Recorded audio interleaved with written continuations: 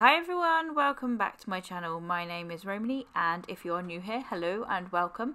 Today I'm going to do this Halloween inspired lip art. It's super easy. It's like a Frankenstein cute look.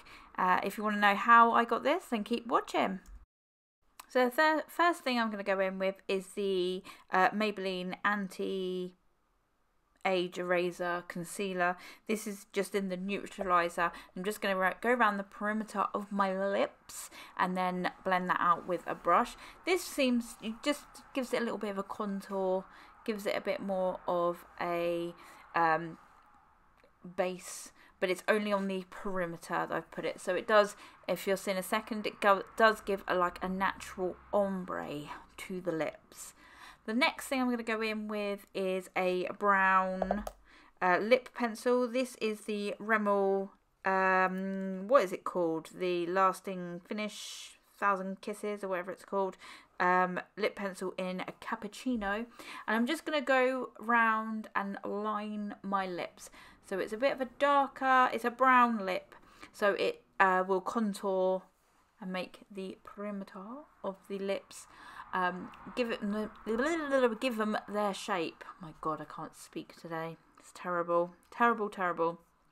So it doesn't have to be perfect. I'm just going to contour the whole perimeter of my lips, and I also colour in the outer corners just to give them a little bit of depth as well. Once I have done all of that, you'll see that they're not perfect, but I don't want perfect lips. Nobody's lips are perfect, but it just made the outer perimeter nice and dark, and it gives my lips that perfect ombre look.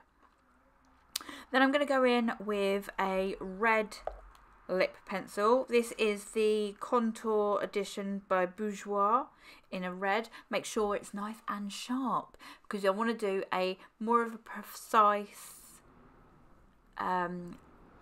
line within that brown that I did.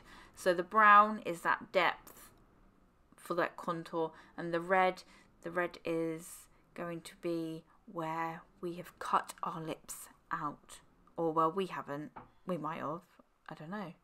Somebody has cut our lips out to stitch them back onto my face. Or maybe somebody's cut somebody else's lips off and stuck them to my face. That's probably more likely. So we're just obviously aligning our lips with that red as well. Keeping the line nice and thin, so keep that pencil nice and sharp. And once we have done the perimeter, I then go in and do one straight across the lips, so cutting the lips in half, as you will. Once you have done that, it should look something like this. Obviously you could do your line however you feel you'd like your lips cut. And then I'm going to go in with, this is a water activated paint from Snazaroo, and it's like a real, it's like a blood red, a bit of a deeper red, and I'm literally using a very thin brush, and I'm just going to do exactly what I did with that red lip liner, but as you can see it's a little bit more precise and it's a little bit more darker. So we're just going to completely copy what we've just done, but with this red paint. And once we've done that, I'm just going to dip that same brush into a black water activated paint and do tiny little stitches. So tiny little lines, little thin lines all around the perimeter of my lip, and all along that red that we've done, and then all along the red that is within my lip, the slice between my lips as well. Just keeping them little. Every now and then do a little cross as well if you'd like, just to make it look a little bit more sloppy. Some of the stitches are at a different angle, anything like that, just to make them look like Frankenstein has got hold of me and done some botched job. And then I'm going to mix together that black with that blood red and just do tiny little dots either side of the stitches to make it look like they are actually in my lip. And then we are near to the end, so I'm going to use that same brush again and dipped into a white face paint, and I'm going to highlight the middle of each of those stitches. So just a teeny tiny little line in the middle of those stitches. I do go off camera, I'm afraid, so as you can see, what I do is I lay the brush on its side and just touch.